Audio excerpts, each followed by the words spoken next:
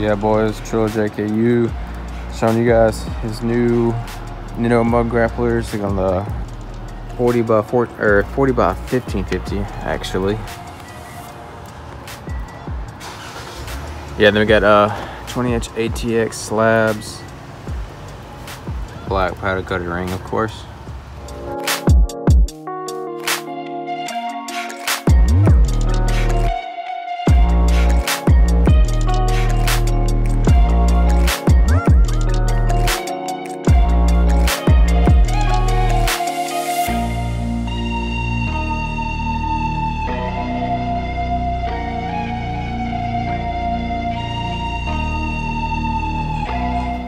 All right, guys, I'm gonna do a little bit of comparison here on these ATX slabs.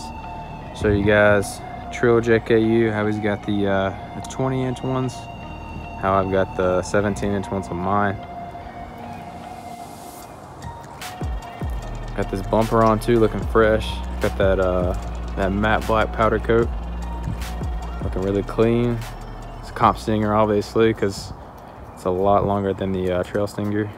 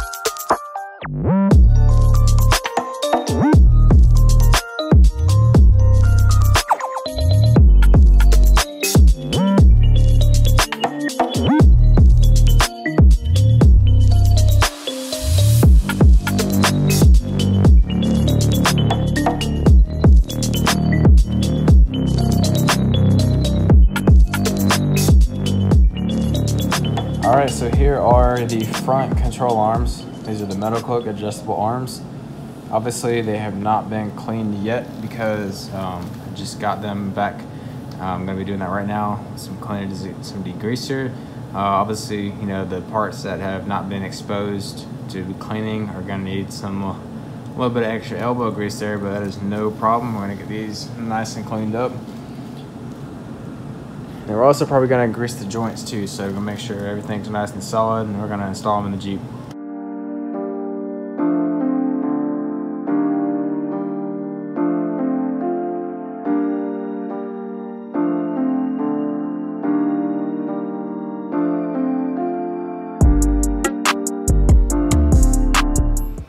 All right, so I'm in the process of cleaning them. This is gonna be the lower one, so this is gonna be, you know, the most exposed to like a pressure washer and all that stuff.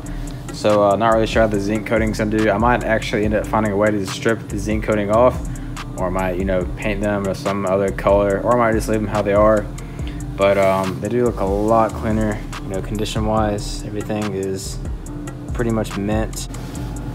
The joints are awesome. Got all the buildup of the dirt and grime and stuff out of the joints. Make sure it's all nice and dry. So gonna be lubing those up here pretty soon. So I'm gonna get started on these, and they should look pretty close to new. All right, so the front ones are all cleaned up. You guys can see here up close, joints are looking just like new now. So it's really cool. Gonna be doing the rears here soon.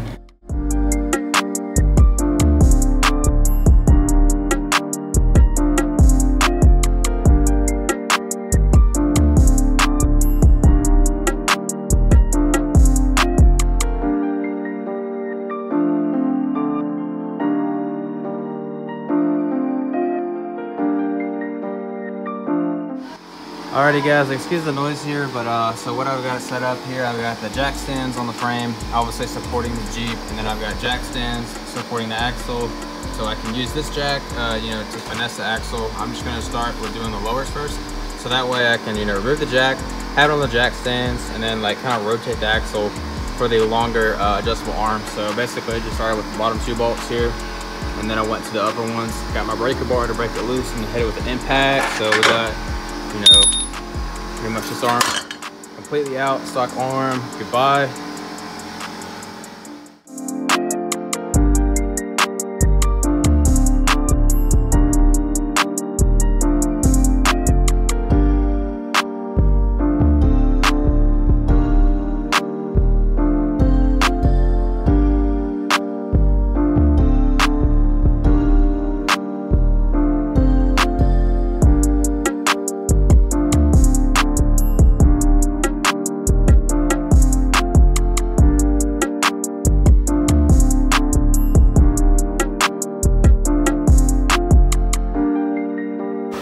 Alright, so I got the bolt in on the upper portion, but see, you know, I've got both the lower arms out, so I'm taking the jack and kind of pulling the axle this way a little bit, with the upper arm still connected, so that way it'll make room for this longer arm to fit in. So I'm just going to inch it back, get that bolt in, then do the other side.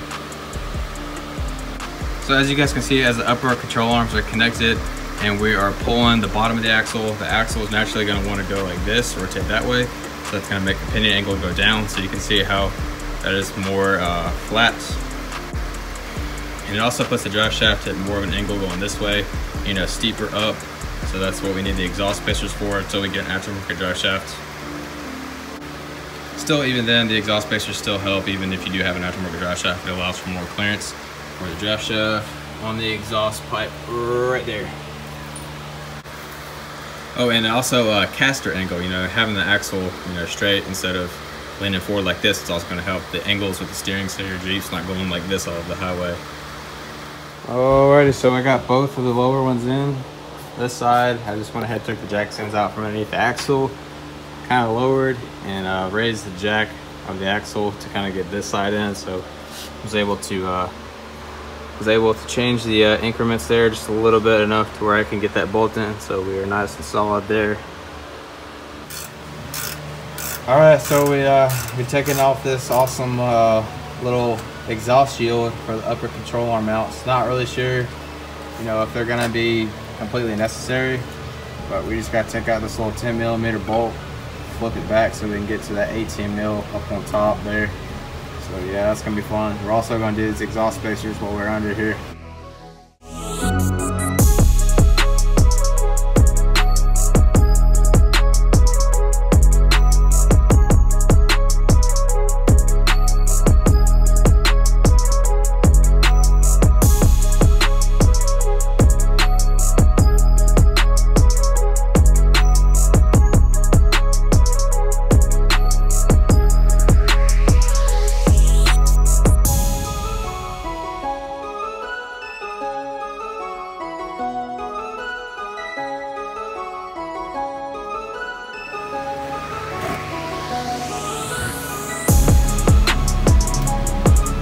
Yeah, I got the flag nut right here, the exhaust, like the header and all that, way better on the 3.6 obviously, because the 3.8 it's a really big pain trying to get this upper passenger control arm out, bolt out. It's really not fun times. Yep, so there's that bolt, nice and easy. Now here is the upper control arm, all good now. Time to install the new one.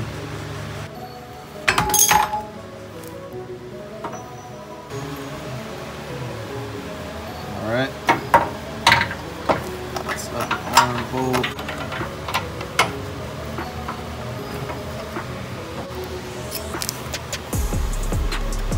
Got that flag nut back there.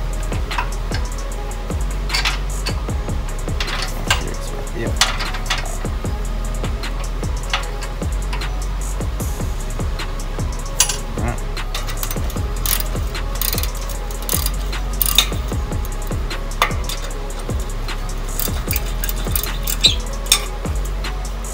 Thanks to Lord, we don't have any crazy rust, because that's what made this, or that would have made this impossible.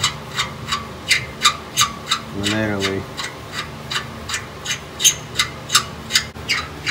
Could have used some PB blaster, or at least WD-40, something of some penetrating fluid to, you know, kind of help these rusty exhaust bolts come out a lot easier.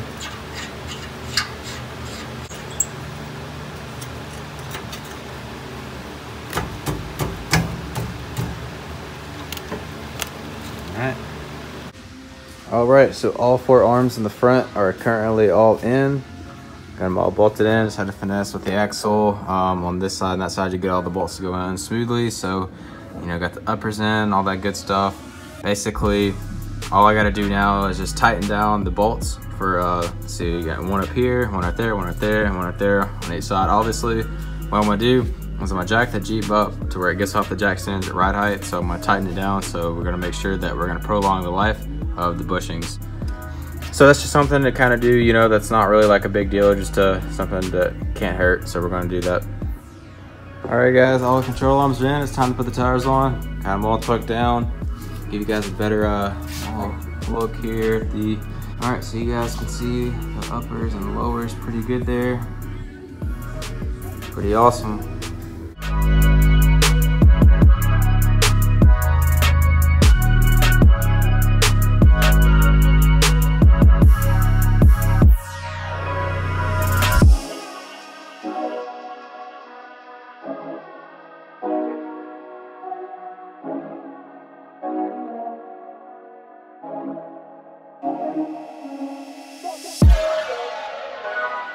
All right, guys, tires are back on.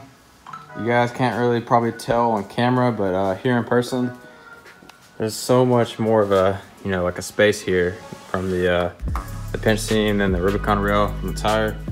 So it's pretty much push the axle forward a little bit, so that's awesome. It's gonna help with turning, rubbing, with flexing and all that good stuff. So yeah, it looks really awesome. It's got the axle where it's supposed to be. Yeah, all this looks really good. Just looking at the coil here, it looks nice and straight, so that's awesome. It looks like the caster is gonna be really good as well. Got the exhaust spacers in, all that good stuff. Yeah, really happy with how this turns out. I'm gonna take it on a test drive and see where we are on the handling.